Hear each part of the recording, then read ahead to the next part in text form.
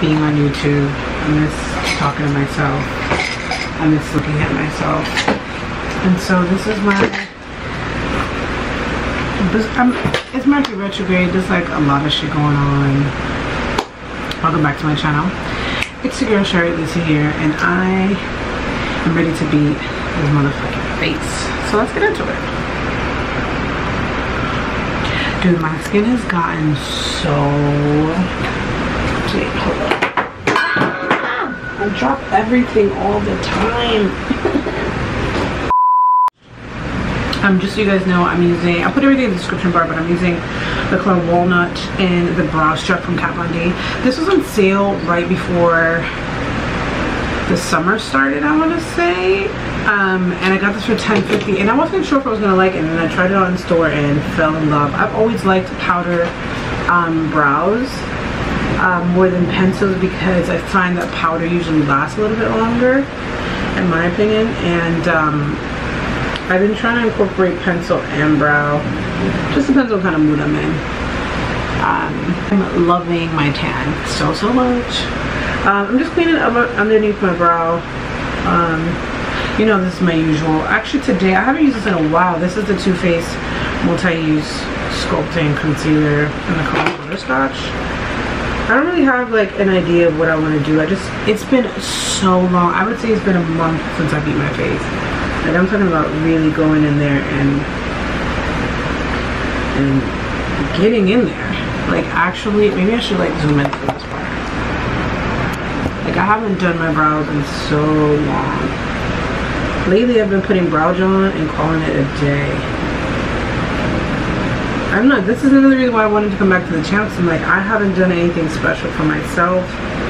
I haven't like put Shari first. It's like, where the hell has my brain been? You know, I changed jobs. I did a lot of stuff has changed, and like, I feel like I've always been good at adapting, but I struggle with adapting for the sake of adapting, as opposed to adapting for something that's going to benefit me. But I'm just like in another place, and I'm excited. I feel like the last 6 months have showed me a part of me that I'm really not fond of, and I want the last 6 months of 2019 going into 2020 to show me like a new version of myself, and to be like just happy. I've struggled with being happy so much. This brow looks crazy on camera, but looks good in person. But I'm gonna leave it alone. I don't know, I feel like I struggle so much with being happy. Like, you have to work really hard to be happy. It's not something you just wake up and do. It's not like breathing. It's not like, you can get there. I feel like it's a little bit more difficult when you like, you put these parameters on yourself of like, how do I achieve that? It's been a very emotional Cancer season. Like, I have cried so much in the last 30 days that I'm like, bring a Leo season where we are just all fucking happy, even if we're faking it, because I sure as hell need it. I'm using the brown sugar palette from ColourPop. This is the what is it? This is a collaboration with Karreche. I remember when I did this video, I thought this video was gonna do numbers, and it didn't. That's okay. It's so pretty. It feels good to just talk to myself and do makeup. I'm just throwing this up here, nothing special. Not impossible to like spend time with your friends and family, take care of you, work 3 fucking jobs, like do all these things like I want this that high. It's just been a lot. I know I've repeated that all over and over, but it really has. It's been a lot, and right now I'm just trying to focus on me. I don't want any distractions, because clearly I can get distracted to the point that I wasn't posting on my channel for 3 months. So I will get there. I will definitely get there. And I need to remind myself more often than not how much this is a marathon, you know? This isn't Like, you're gonna get to all the places you need to get to, and maybe they may not come as fast as you would like them to, but you're gonna get there.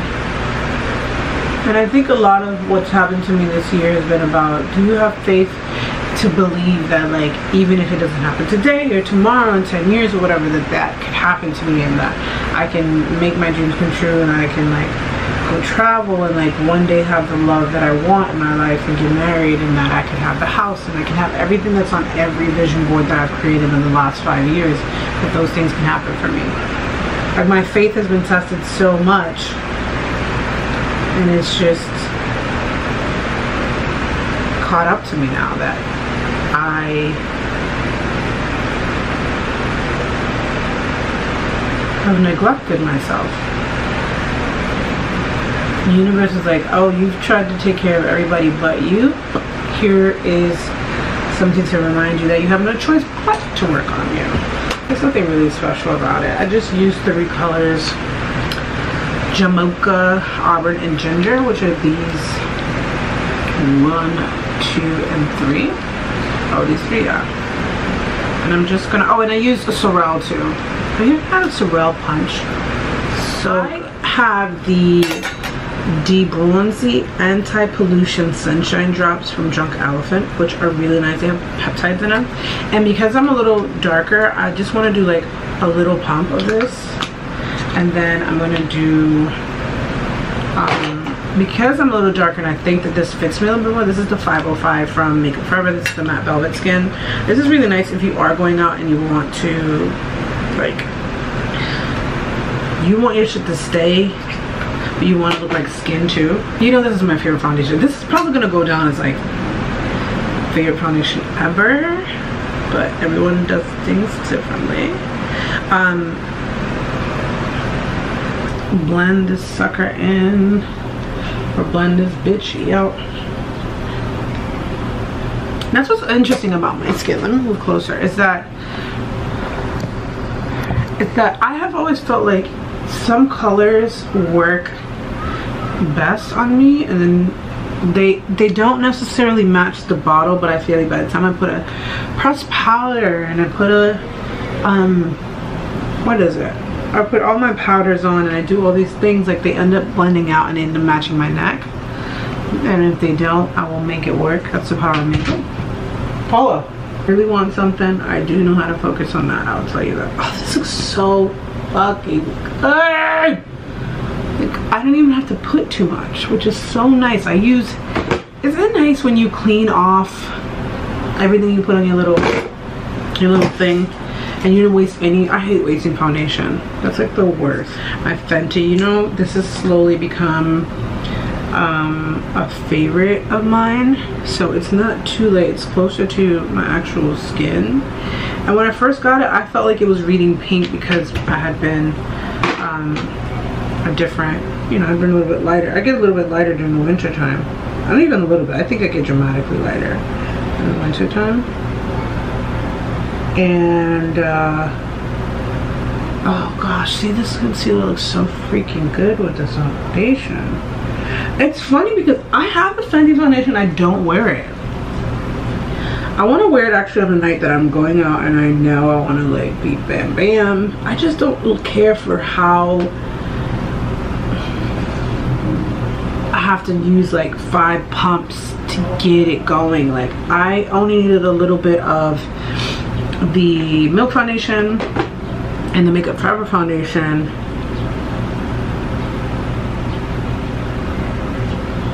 to get the coverage that I wanted. I'm a full coverage queen, so that tells you a lot. You guys know my Derma blend. I bought the, oh shit, that was not a good idea. I just tapped it off and the fan was going over there. I bought this, obviously you guys know, during a haul. I've not stopped using it since probably 4 months ago at this point, and it just gets the job done that I need. I can press this, it never messes up. I just like that it never messes up my foundation or concealer or anything like that. I personally prefer it as underneath the eye. I don't know if I'm that crazy about the forehead. I mean the rest, sorry. I prefer it underneath the eye, and I don't know if I'm particularly crazy about it over the whole face. I want to get into like doing more cream products. I was watching Hindash. If anyone's ever seen Hindash, he makes makeup just looks so effortless. And I like his style. I think I'm definitely more like YouTuber, Instagram girl, and I'm okay with that. Like, it doesn't bother me, but the way he does it, he just makes it just look so good. So I'm just gonna go in with the throwback goodie, which is the color Deep, and this Deep Mahogany. This is a micro from the Sephora collection. I don't want to be too powdery, so I just dipped a little bit. That should hit the whole face. And I don't want to do too much because that is normal for me. Oh, I love this. I use this brush to put a little bit of the shimmer. I'm just bringing the shimmer a little bit underneath.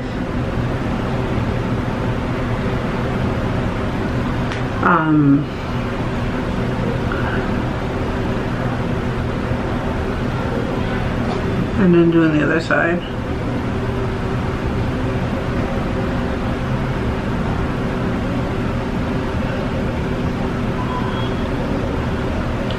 I'm so dehydrated right now.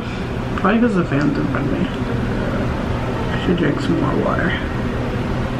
Alright, I've got a controversial thing to talk about, but I have been enjoying, this is the only Kylie Cosmetics thing I have. I'm really obsessed with pressed powders, as you guys know. I love pressed powders more than setting powders. I am a powder queen. It's not about, I'm just gonna own it. I love powders, right? And when she came out with her collection for, I think winter or something like that, something along the lines, I was like, I want to get this thing that everyone keeps talking about, and then it was sold out, and then she made it a part of the collection when she did her like blushes and stuff, and I was like, oh, I'll buy it. And then every time I came to buy it, for some reason I kept telling myself no, and it was okay, so maybe I'm not supposed to have it, whatever. Then there was like free shipping. Shipping was like 10 bucks, and I was like, okay, if I just pay for the product, I'll feel a little bit better about it. And I just was kind of swimming in a little extra cash, and I was like, treat yourself. So I ended up buying the Your Perfect Pressed Perfecting Powder, and it's light illuminating. I say the product's good. The product is good. It gives me that illuminated, like, fresh, and whenever I take pictures, it looks even better, and I really like enjoy it. I think it looked good on camera right now. I like it in person without making me look like I'm like ghostly, especially for someone like I'm chocolatey, like I have melanin in my skin, so the fact that this, you know, like light yellowish color works for me says a lot, and there's only one. And then just because I wanted to try bronzers, I've recently got into bronzing lately, so I bought Tawny Mommy. I'm not the craziest about it. I wonder if I'll like it now just because I've gotten a little bit deeper. Just make me a little bit dark around the edges. And just bring that in, and then I like for it to just marry the contour just a tad towards the top, and then always bringing that into the hairline. That's it. And now I feel I look like I was outside for like 6 hours living my best life. That's it. That's look at my makeup, I'm like, bitch, you have too much. But then again, there's like never too much makeup, if you know what I mean. There's never too much makeup, ever. I'm so satisfied with the way that this came out. This is my jam. Ooh, getting a little. Sorry guys, this is what I mean about getting distracted. I went into everything under the sun, including putting on mascara, my favorite liner from Marc Jacobs. The mascara I've been using lately has been the NARS Climax. I like the formula, but I'm not crazy about the brush. It gets everywhere. I feel that it's probably going to smudge at a certain point. Not smudge, but I think it's gonna, like, I call it leak, but it's really gonna oh, I really like how smoky this looks.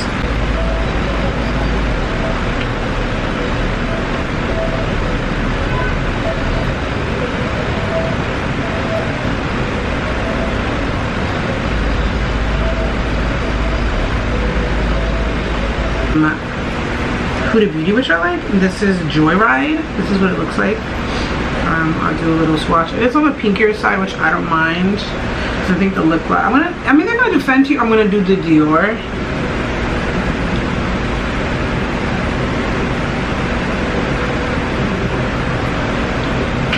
Yeah. This is my jam. Just put a little bit because this shit is picante.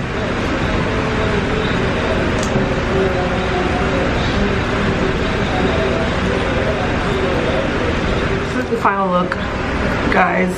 Thanks so much for listening to me bullshit and talk and come back to you guys and giving me a warm welcome, receiving me well. This is summer 2019. This is a little bit of a look. I feel bronzy. I didn't put blush or highlight on. Who am I? What's wrong with you?